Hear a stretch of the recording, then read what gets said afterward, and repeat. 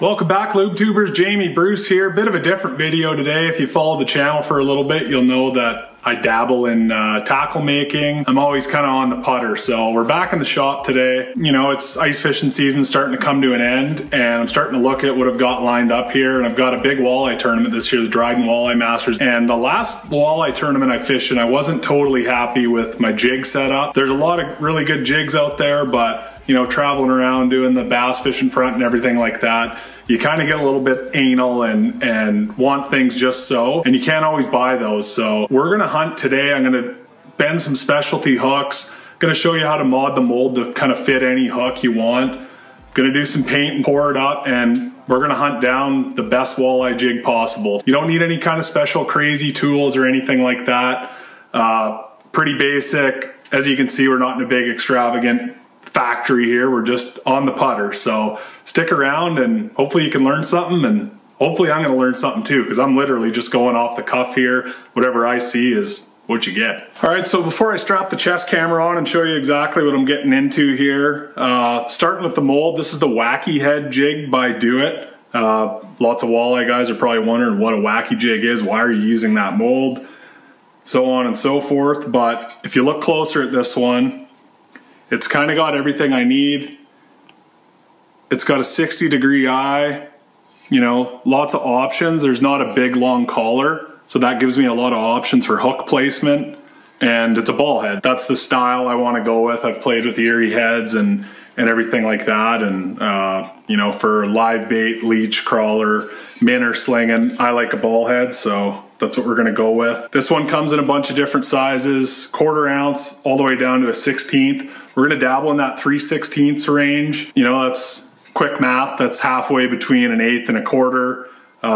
You know, that's not gonna be ideal for every situation, but you know, for sample purposes and just to get something put out here, that's what we're gonna focus on. And hooks today, we're gonna do something different. You know, you can go buy a bunch of VMC bulk hooks and whatever from Do It, but I wanna use the best of the best in this.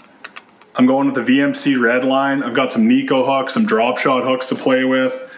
Gonna do custom bends on them, get them right where we want them. I've been bass fishing, putting all my trust in these all over the US and Canada. You know, they're my go-to drop shot hook for bass and walleye and everything like that. And what I want to do is put this hook into a jig head that's never been done before, especially with these kind of bends. So this isn't going to be a big, you know, money saving deal or time saver or anything like that. We're looking for the best of the best. These aren't crazy expensive, they're still affordable. We're looking for the best. There's a lot of money on the line at the Walleye Masters, and I want to be the only person in the field with RedLine drop shot hooks in their jig. Okay, before I go any further with the mold mods, plate that sucker up. All right, so here's some of the hook options. I've already got them out of the package laid out in my wrap stack foam tray. Like I said, we're gonna toil between the Nikos, the drop shot hook, and probably stay away from the rest. I have bent jigs to fit in molds before. I've used VMC RedLine hooks in like swim jigs, and you know, I've had to put the heat to them and just do a slow bend. These are light wire hooks. These aren't for flipping or anything like that, so just a regular set of pliers and you can make it work for you. You just got to use some caution and a little bit of care. And hey Siri, set a timer for 40 minutes, turn off lead pot. That, anytime I turn the pot on in the garage, I always set a reminder, alarm or anything. You never know if something comes up and you have to run off. You do not want that thing sitting there heating away. So just a little tip there, a little safety tip. So that's it for that. We're gonna get into it here. I've already got a couple bent. I'll lay out the mold. That's our own mold. Okay, Wacky Head jig. Open her up. This is a big #1 Nico. So all I did was bend it to fit in there.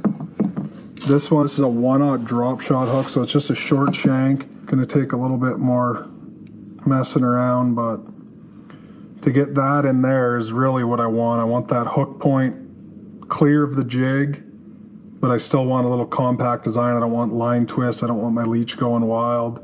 that's kind of what I have in mind. So you can see these are flat eye heads, which is what I want because they're drop shot hooks. They're aiming that way instead of the standard 90-degree bend jig hook. So what I have to do is mod out my mold so it'll accept that flat bend. You could take pliers to it and make it, you know, aiming the other way, but I want it this way. No crazy big reason in particular. You could get really technical and say that your line is more center on the flat eye bend or it's pulling in a different direction, but what I like about it is your line is always sitting in the same spot front to back, which changes more than side to side on a jig, I think, if that makes sense. But anyway, we got to sink down these holes just so I can lay that in there and fit it. So just using a little Dremel tool, carbide tip, it fits perfectly in the eye hole. I don't want to mess up the mold here. You do have a little bit of room for error because, you know, if I dig too deep or whatever, it's really not going to affect anything. So one thing you have to remember when you're modding out molds is just to do the same to each side or as close as you can get it. So you're still going to be able to use that eye the other way in these molds. There's just going to be more clearance on either side. The lead shouldn't fill in there or anything like that. So I'll quit talking and start carving. Just going to start slow, a little bit there.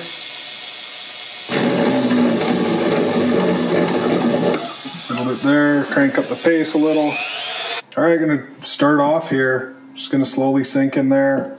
Do the same to both sides. Just gonna do a little check, do a little check. Might have minor gap. But worst case scenario, it'll just add a little bit of flashing around. We're just gonna sand it off, but we'll try a couple with that and just see. Pot's looking hot.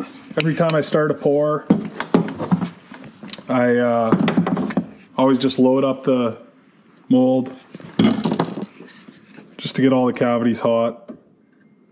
Lots of people just do the one they're doing, but I like to give the lead a little chance to flow.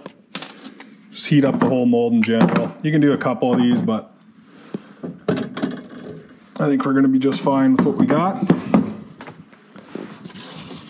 Another trick too is to leave it on top of the mold while you're getting warmed up, but I missed that step. Been a bit since I poured. Okay, first Nico coming up. Okay, we got a couple poured. You can see that's where the weed guard's supposed to go on the wacky jig. That's fine, we'll be getting rid of that. And then I got a little bit of flashing on the bottom. Gonna have to clean that up. That's just the way of the road. This one doesn't have that flashing around the jig eye. Just that weed guard. We're gonna get everything tidied up. Try the couple other hooks here. This is that little 1/0 drop shot hook. This one's a reach because it's not going to close in there perfect. I just get her smashed down on. There's going to be flashing like crazy on this. But once I get her cleaned up, I kind of just want to get these ready so I can test them. But all right. Actually broke my really good set of cutters that I use for jig pouring, but that's all right. We'll make do with these bush leaguers. Just gonna cut those sprues off. Tap that lead down a little bit on the back. And if you're just doing a couple, I just use these sanding pads. You get them in the painting aisle at your hardware store. If I'm doing a lot for the sprues, I'll set up a grinder on its back and just zip it. But that's not what we're doing today. Just doing a couple, tinkering around. All right, so there's one all cleaned up, 3/16, designed for a wacky jig, but we've got a high-end VMC RedLine #1 Nico hook in there, custom bend, flat eye. And I'm not good at this. How do these lube tubers do this? Now we just got to throw some paint on it, make her look pretty, and testing. All right, next step here, just your basic powder painting. I'll usually pull out a toaster oven and use the racks if I'm doing a bunch, but we're just doing a couple. Just gonna finish these up and get them ready for the field here. Just a heat gun, nothing special. 2 little cans of powder paint. Gonna do a black base and a little chartreuse flare on her after. Probably get a little loud here. If you haven't done this before, you just kind of have to feel it out. One good trick is just to watch until it's shiny. You'll see that lead go from dull to shine. I'll just give her a little hit again. Really bad at that focus. Just give it a little hit again there, your basic black. One thing I'm gonna do, I'm just gonna take a pinch of that chartreuse glow. I just want it subtle, I don't want it crazy, I just like a little bit. I don't know how much it matters, but for me, I like my jigs pretty, and this is what I'm gonna do. Just gonna reheat this, and just give her a little drop there. It's probably pretty glossy, so you might not be able to see it great, but it's just that subtle little hint of chartreuse. This is a live bait jig made for fishing a leech and a worm. I don't want anything too offensive. It's pretty good there. I'm just going to balance her out just to make her pretty. And there you have that.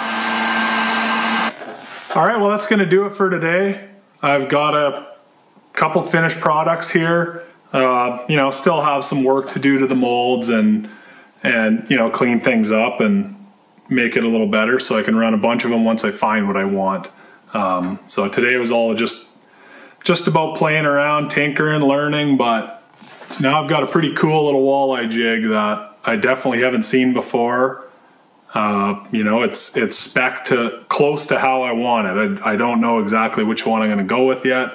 Like I said, there's got to be some on the water testing. You can't just look at it in the shop and be like, it's good to go. So we do have ice for a little bit longer. I'm going to take them ice fishing for sure and do a little bit of cracking on them, but just goes to show you what you can kind of produce. There's a lot of really good jigs out there, you know, from BT Fishing and VMC and a million other brands. But, you know, if you're one of those people that just wish something was a little bit different, then break out the molds and try it for yourself. You know, I do a lot of playing around, and every once in a while you hit a home run, and you know, it might be something that is going to apply to a lot of people, not just you know, a niche kind of category for fishing. And once we hit those, then, you know, through BT Fishing, we'll pump them out. We're known for having some innovative stuff, and a lot of that comes from just tinkering around in the garage. So if you have some time to kill, check it out. Don't be afraid to play with your molds. Grab a couple packs of RedLines and bend them up and